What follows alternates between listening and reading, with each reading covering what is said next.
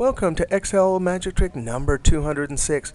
Hey, if you want to download this workbook and follow along, click on my YouTube channel, then click on my college website link, and you can download the workbook, Excel Magic Trick 203 to 210. Hey, here we have a little data set, and we have account type, sales, and we need to calculate commission based on these values here. Now, we have done something similar in other videos. I have some links and notes above for those videos, except for in those videos the commission was based on numbers and greater than, less than, all that kind of stuff. Here it's based on the amount of rate we're going to charge is based on an account type. So what we're going to do is we're going to use the VLOOKUP function. Ready? Equals VLOOKUP. VLOOKUP. Now, what does the VLOOKUP function do? Well, it takes a value, for instance, diamond. It'll race over to this little table, which we'll tell it to look at. It goes down the first column, and if it's looking for words, it needs to find diamond. When it does, it'll jump over to the second column. It'll grab that rate and bring it back into the cell. So let's see how to do this. Lookup. I'm going to click on one cell to my left. Two cells to my left, not locked.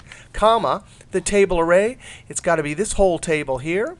The words are in the first column. The values we want to return are in column 2. Notice it says F14 to G16, but F is one column, G is two column for the purpose of the VLOOKUP. I'm going to have to hit my F4 key to lock those dollar signs, because that table needs to be locked as we copy the formula down. Now we go comma to get to the next argument. It's just, hey, what column index? Column 1, column 2. So we put a 2 because 2 is where the percents are. Now we got to do a comma, and we have to use the final argument. In the other examples we've done, we didn't because we were using numbers. But here we have an exact match.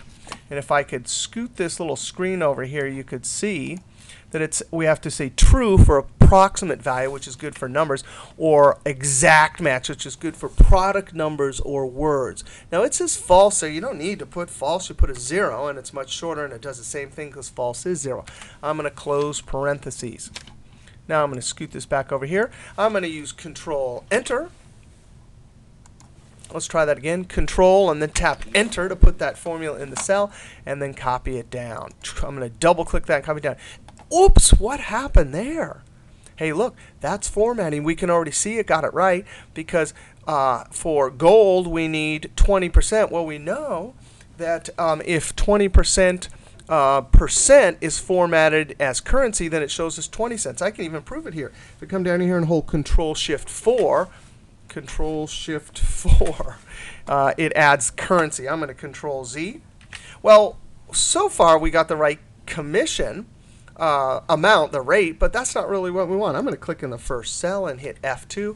We need now multiply the result of the VLOOKUP times the sales, which are one cell to my left. Now I can Control Enter and click and drag it down, and we got what we want.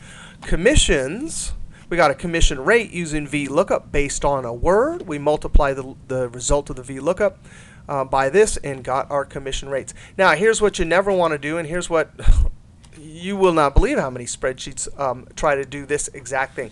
That formula just takes a lot more time, and the VLOOKUP is designed for this situation to do exactly the same thing as this if formula, but much faster.